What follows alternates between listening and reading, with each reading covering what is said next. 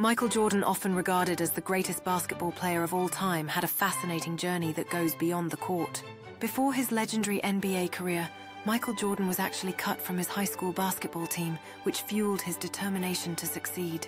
Michael Jordan won a national championship with the University of North Carolina at Chapel Hill in 1982, hitting the game-winning shot. In 1984, Michael Jordan was selected third overall in the NBA draft, a choice that would change the course of basketball history. Michael Jordan achieved a unique feat by winning 6 NBA championships with the Chicago Bulls, each time earning the Finals MVP award. In addition to basketball, Michael Jordan also pursued a successful career in professional baseball, playing for the Birmingham Barons in the Double-A minor leagues. Michael Jordan's competitive spirit led him to become an avid golfer, frequently playing alongside celebrity friends and fellow athletes.